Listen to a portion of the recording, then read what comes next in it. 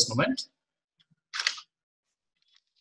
Welcome to Business Analytics for Manager.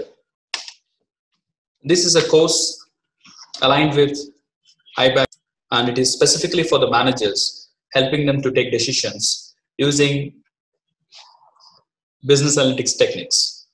This is not a comprehensive course where we talk about all the techniques available.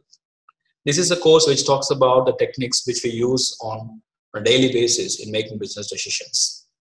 So it covers most of the aspects of descriptive analytics, which is looking at the data and taking decisions. And then a certain aspect of predictive analytics, like forecasting. It also has Tableau, which is a visual analytics tool, which is pretty good tool in terms of finding insights from the data.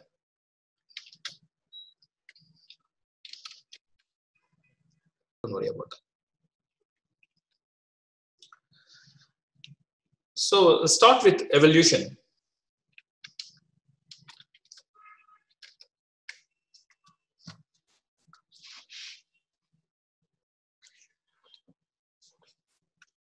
Well, if you look at, let me just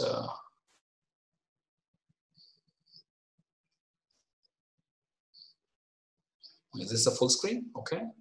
Can you hide all of these things? Yeah, okay. Okay.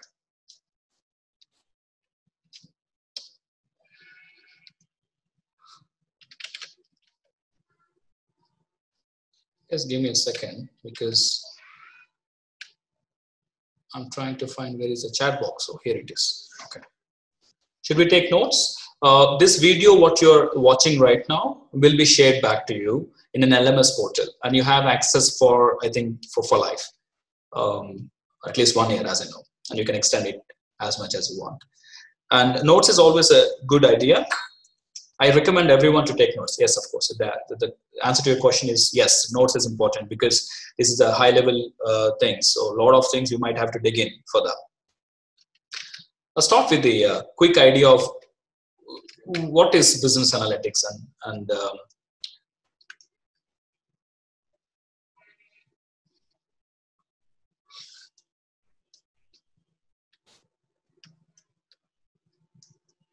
okay. Color.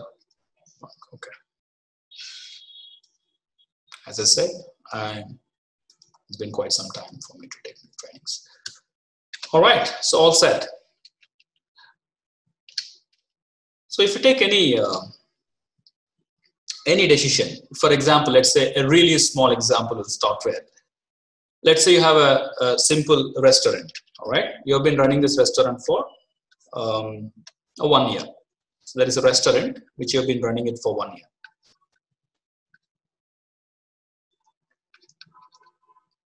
All right, and then you wanted to expand this business, right? Suddenly you have money, or maybe you want to expand business. So you want to open up a few more restaurants. Let's say a second outlet, and the third, and the fourth one.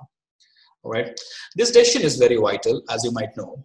One of the important aspect of any managers is to look at the return on investments of any business they do or any decisions they make, right? A wrong decision might not only cause loss, it also can threaten the business survival, at least the situation right now with all the crisis going on. Any wrong decision will lead to, it become a threat for your survival itself. So this is a significant investment of the money, right? Opening up 3 more outlets. So what kind of data you would be looking at? What kind of data from this 1 year experience you will be looking at to make this decision, whether or not open more restaurant branches, whether to open new branches, new outlets, I would say. So you can simply type it down.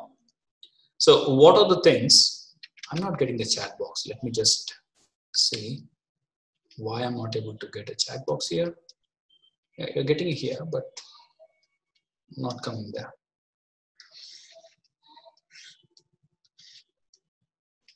Okay.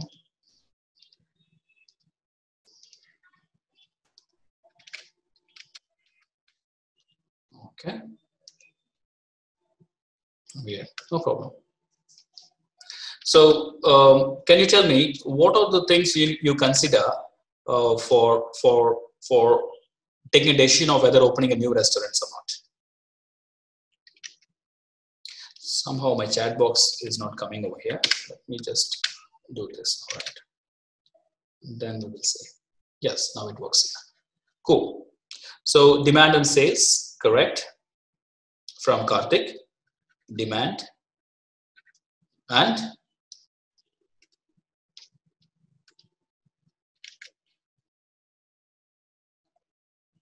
pricing and margins, customer flow, opportunity, right, historical records, input specific requirements, wonderful. So I'll be taking, yes, correct, profit as well.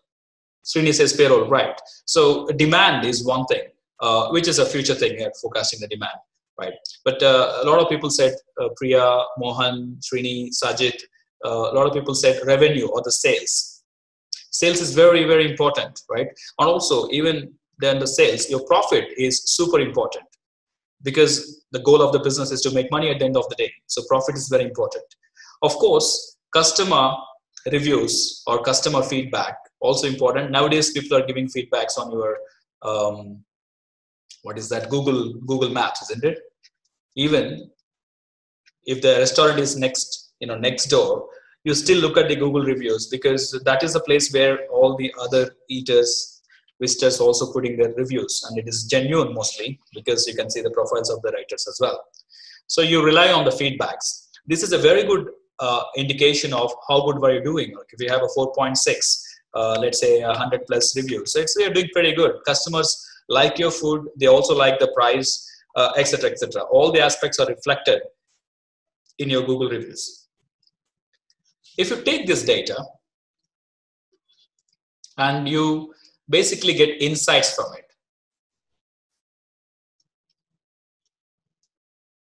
this is the data, all right?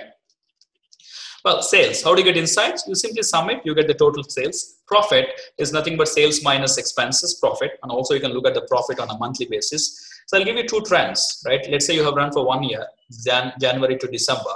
There's a one trend like this, December, right? There's another trend like this. Which is a more healthy? This is profit. This is A trend and this is B trend.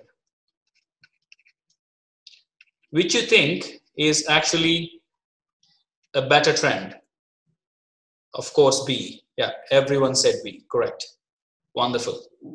Right, of course, you can see that the profit is going. It's not just the simple number, which is a summation of the profits, but it also the trend on a monthly wise sales and everything matters. Customer feedback. Of course, we have to look into feedbacks from very different angles. If you have customer demographics, we can also look into it. There are multiple other things as well. For example, you can think about the how, like, basically the turnover time, how long a customer takes to come back to the restaurant for eating again. Is it 4 days or 3 days, or he never comes back, which is very bad. Even though you have this kind of graph, if a person who have eaten in your restaurant had come to visit your restaurant, you never show up. Do you think it's a healthy trend? No, it's not a healthy trend, because it says something about people don't like your food. They're not coming back. You might have this because it's just 1 year. So it is not just the profit and the sales and the numbers. We need to dig into the data to understand the actual phenomena happening, whether customers like it, if they like it, or they're coming back, etc., etc. All of this constitutes to insights. And these insights actually lead to what we call it as decisions driven by data. Or I can just write it in a simple manner. Data-driven decisions. That's more better word. Data-driven decisions, which is essentially make you more successful, which of course will make you your ultimate goal of making money. Or will I put a INR? Okay. So the area which brings decision insights from the data is what we call it as business analytics. This is the part where we call it as business analytics. Business analytics, simply put, is insights from the data. Why are you interested in insights from data? Because from this you can make a proper data-driven decision, which is driven by data, which means it has more chance of success. So it is more successful, which will ultimately meet your company's business of being successful, profitable, expanding, or whatever your goal is. I have a question. Okay, so that's not a question.